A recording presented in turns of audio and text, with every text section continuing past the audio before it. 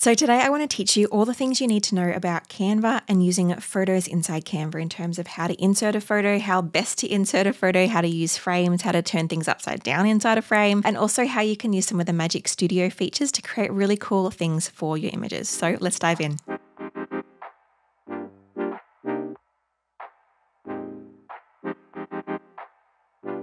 So hi, if we haven't met before, my name is Jacqui and I'm a graphic designer who loves teaching business owners how they can create their own incredible brand and graphics. And using Canva is one of the ways that I love to teach people because it's such a great free tool, or you can pay for the upgrade for the pro version, which is, I think, worth it if you're a business owner. And you can actually create graphics that are really quick, really easeful, and look really great without having to pay and have the huge learning curve of programs like the Adobe Suite. So let's dive in. What I want to show you first is using frames for your images. So if you are inside Canva and you want to insert an image, you can upload your own images into Canva, or you can use their photos they already have in there inside the Elements tab. If you click on the Elements tab, you can actually scroll down. You can see there's photos, there's videos. You can use and pretty much do a lot of the things that I'm showing you today, particularly with frames, with videos as well. But if you want to just find a normal photo, you just go to photos, you can see all, or you can just search inside photos. So say, for example, I wanted a photo of a donut. I could just search that, and there's a lot of photos here. You'll see some have cutout backgrounds, some are just nice plain photos. And so I can actually just click on a picture and insert it straight in. This can be from my uploads, or this can be from the photos element section. And you can click on a photo and insert it in. I find a lot of people use frames more than they actually need to. Frames can kind of limit the shape of a photo, whereas if you just insert a photo, you can actually insert it, make it as big or as small as you like. And then you can use the little rectangle handles on the edges of your photo. You see there's on the edges and the top and the bottom, and you can actually crop in. This is just a really great way to get, if you're just doing any kind of frame, or you want to insert a photo that's just a square or a rectangle or anywhere in between, you just do this. Don't bother inserting a whole frame unless you want rounded corners or something fancy like that. That way you can move this around. You can use the rounded corners to use as handles to make it larger and smaller. And the best thing about Canva is it stays inside its dimensions. It means that it's not going to like squish the photo or stretch the photo. This is a really great thing that Canva has done to make sure that we don't accidentally butcher photos, because we don't want to squish photos. If you ever want to move around, like say I've made my own custom frame here of just this rectangle. If I want to move the image around inside the frame, this is relevant for this kind of situation and when you've actually inserted a frame, which I'll show you in a moment. All you need to do is double click, and the whole image will appear. And so you can actually move this around inside the frame. What you can't do is make the picture smaller than the frame. This means that I can't make this image smaller to have space at the top here that's not being filled. The picture must fill the frame. That's an important rule that we just need to understand. I can make it bigger though. I can double click and make this a lot larger if I wanted to just really zoom in on this chocolate donut. And then I click out of that, or I can press this little done button here, and then it's just zoomed in like that. Or I can double click and change that up again. I can also rotate it, or I can I can change the frame cropping to something else, but I like what I've done with the freeform version. I'm going to crop that back in. Oops, this is kind of like locking it to a frame. I'm going to click freeform here so that I can have this back to the way that I had it. And you can do a few different things in there, but just remembering that those kind of options are available when you double click on the image. And so now I want to show you two things. One, how you can make an image into a background, and one, how you can remove an image from a frame. And so firstly, if you've popped an image here and you're like, actually, I just want this to have a full background of the donut, you could do this by two ways. You could just grab this here and make this larger, or you can right click and press set image as background, and that's going to actually replace the image. If I just undo this so you can see it more, right click, set image as background, and that's going to make the whole image into the background. And again, I can double click on this and move it around if I need to, or make it bigger or smaller. The next thing you can do is add in frames. So if I go back to this Elements tab and just go back to the main Elements section, if I scroll down, you'll see this frame section. This is really great. You can also use grids. I don't find I actually need to use grids very often, so I think use these sparingly. I find it's just easier to move things around as images the way I kind of want them to, but know that grids are there if you want to do them. I won't go into these at the moment. I find frames most useful. So I'm going to go to the frame section, press see all, and you'll see there is literally hundreds of frames for you to choose from here. You've got funky shapes, you've got letters, you've got funky outlines, all different options for you to choose from. So what you can do is you can literally just click on a frame. So I'm going to click this circle here, and you can just drag your image into it. If you've already got an image on top of in your design, you can just click on it and drag it so it goes over the frame, and it'll insert it automatically. You can do the same thing if you, I'm just going to go to my own photos section here.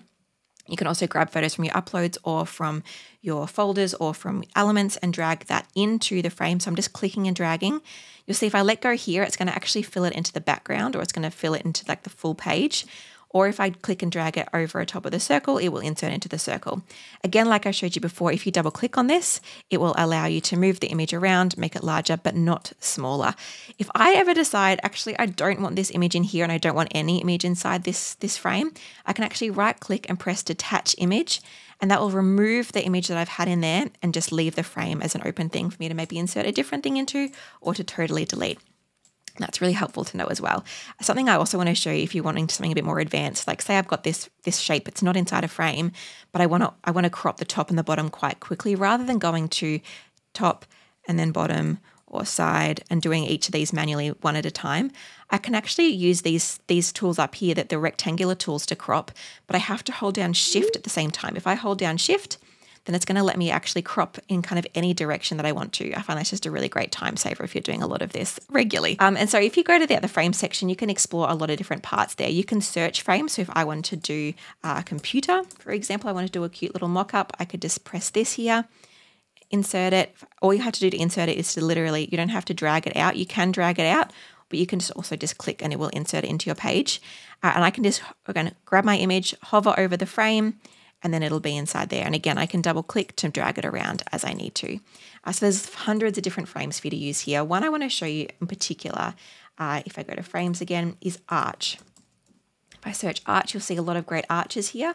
But say, for example, I wanted this arch here. I'm just going to detach this image so I can play with it, delete my frame. If I wanted this image to be like an upside down arch, maybe I wanted my design to be something like this. If I insert this image now, it's going to actually put me upside down, which I don't want. I wanted this to be the right way up, to be honest. So the way that you can fix that is you actually rotate the image before you insert it into the frame, and it will appear the right way. So if I go in here, if I rotate my image like so I just grab the rotate image button here, rotate, rotate, rotate, rotate, till it gets to 180 degrees, and then I can hover that over and it will pop that in there. The other way that I could have managed that is by going in here and rotating it like so, but you just see it gets really large, and then you kind of got to resize it all, which I just find is just another step that I don't like doing. So I like to rotate it before I actually insert it, because then I have that flexibility. So that's a fun little hack to know if you ever want to use a frame the other way than what it's shared, or maybe even left or right. You can do that same for angling at 90 degrees. That's really helpful to know. Next, I want to show you how you can edit the actual photo itself. So if I insert a photo, I can go to edit photo up here, and then I can press adjust. If I go to adjust, there's a lot of really great tools in here for me to use. I can make the temperature feel really quite warm, so make it more orange. Same with cool, same with the tint. Explore a lot of these features. I can make it lighter and darker. There's a lot of different things to play with in here. But one of the ones I really love is the color edit. So I want to show you this one in particular. Color edit will pick up some of the key colors from within your photo and allow you to change them individually. So if I click on this one here, I haven't tested this image, so I'm interested to see what it does, but I'm hoping this picks up the color of my jumper. And what I can do is I can actually play with what's called the hue and the saturation in particular of that particular color. So say if I just grab this little toggle here and drag it down, you'll notice the color of my jumper has changed to blue. I could then change it to green, or I could change it over to more of an orange.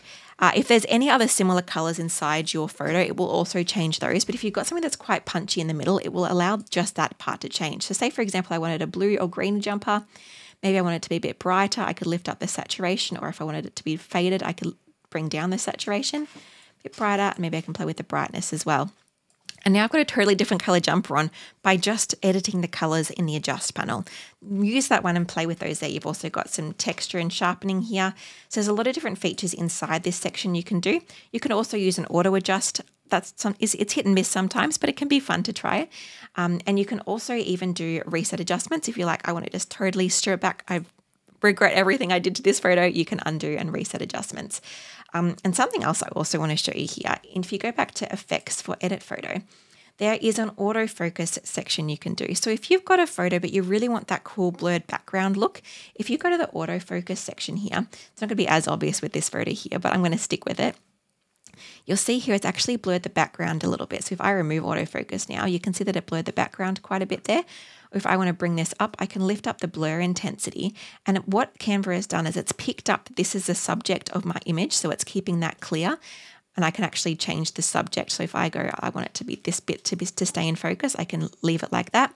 Change, and that's the focus position, and I can edit the blur intensity to be quite different. So that's also really nice to know that that's there. There's also face retouch. There's also blurring for the whole image as well if you wanted to play with those too. So now I want to show you some of the magic AI features. I'm going to replace this image in here with this one here. And you'll see if you go to edit photo, this is only for pro users. So if you don't have pro, you won't have all of these options. First, which is a oldie but a goodie, is just the background remover. This removes you from the background. So if I just press this background remover here when I'm inside edit photo, it just totally removes the background. This is so beautiful and seamless. If you want to do this really well, actually click on the filter button here. And you can do some things where you can edit or restore things. So if it didn't quite pick up everything perfectly, you want to add more in, you could press restore, you can change the brush size, and you can actually paint back parts of the image that you might want, or remove and erase parts of the image that you don't want. Say if I wanted to remove all of this part of me, I could just totally paint that away. If you press show background image, you'll be able to kind of see what you are and aren't painting away there. That's just a helpful one to know that is there, and you know, knowing that you can customize that too is helpful. Another one is Magic Expand. So Magic Expand, what that's going to do is if you have an image where maybe your arm is cut off a little bit or you want maybe more of your legs, I can actually drag this down, press Magic Expand, and what it's going to do is AI is going to have a look at this and expand that image using AI to be like, all right, what should be here? Sometimes it's a hit, sometimes it's a very far miss. So feel free to try this a couple times if you don't get the right results. But this is helpful to know if you've got a part of your arm that's cut off or you need more background available or something else is happening, try the Magic Expand option. You'll see that it's going to give me 4 different options once it loads, but this first one here looks pretty good. That's mostly what my legs look like down there. This one here, it's trying to give me some ripped jeans. This one here, it's giving me some nice, it's kind of a bit softer there. That one here is probably the most accurate. So I can just press done, and that new image is now part of an image that I can work with. I could then go to background remover and do all the other things that I would like to do. Another one here that I love is Magic Grab. Magic Grab is kind of like background remover, but it keeps the background and lets you move you around. So I'm going to press Magic Grab here, and what it's going to do is, again, it's going to use AI to look at it, and it's going to separate me from the background, but it's also going to look at what is in the background and fill in where I am. So you'll see here, it's got me as an object now selected, but if I move me away, it's used AI to kind of fill in what it thinks would have been behind me. So that means that if I ever need to move me around, I can do that, or I can kind of have myself kind of popping out of the image a little bit. So there's lots of really great things that you can do with the Magic Grab, and I think it's a great one to remember that it's there. The last one I want to show you really briefly is the Magic Edit tool. So this is where you can kind of paint over something and replace it again with AI. If you've watched my other tutorials for the Canva updates last year, you would have seen this one. But if I paint over, for example, my shirt here, then I can tell Canva to replace this with something else. This could be helpful if you're not wearing the right outfit for like a branding photo shoot, or you've just taken a picture at home and you want it to look a lot more done up. I'm just going to paint over myself here, and I'm going to give AI an instruction of what I want this to be filled in with instead. So I've done happy with my painting, press continue, and I could say a green patterned top. Generate. You can obviously play with your prompts a lot here. I'm not super happy with that prompt and I haven't tested this one, so I'm interested to see how it comes out. But in essence, you can think through what different prompts that you could give it. You could even try putting yourself in a singlet if you wanted to. I love the color green here. That looks really, really nice, but it's literally just changed the color of my top. So I could press generate new results if I wanted to just try this prompt again, or if I wanted to describe my description and fix that, I could do that too. I could say a striped top. Generate again, and kind of see what happens here. So you'll see here that it's picked up a few different options. One, I've got a shirt. Another one I've got a shirt, which has made me way too skinny. This one here has put a nice little t-shirt on me. And this one here is on like a nice little flowy kind of top. So you can see how you can play around with these things. And like I wasn't wearing any of these. I was just wearing a purple top, but AI has been able to do that for me. So I love being able to play with some of these things. So make sure you do that. There's also Magic Eraser here, which I won't show you now, but in essence, you can use a similar idea where you paint over something and it will make it disappear. So thank you for watching this tutorial today. Let me know what your favorite photo hack is, whether it's one that I've shown you or one that I haven't shown you, because there are so many more that I could show you. And if you have any requests for tutorial, please let me know. I would love to help. If you would like more help with Canva, I actually have a graphic design course that is targeted just to business owners, helping them to learn Canva, helping them to use it really well, and helping them to use design principles and strategies to actually create a beautiful full brand and graphics and ongoing graphics for your business. It is a quarter of the price of hiring a graphic designer, and it's a lifelong access to be able to learn from me, learn tutorials, and learn how to actually think through your branding really strategically. It also comes with a year's worth of support from me with monthly calls and posting inside our Facebook group. So I would love to have you if you are really getting serious about making your business stand out, making your business look professional and and I guess stopping wasting time at using Canva. So just head to DIY-design-my-biz.com. I'll pop a link inside the description if you would like to know more. And I would love to have you if that's something you're interested in learning more about, because learning Canva and learning design together is what's really going to help your business to succeed.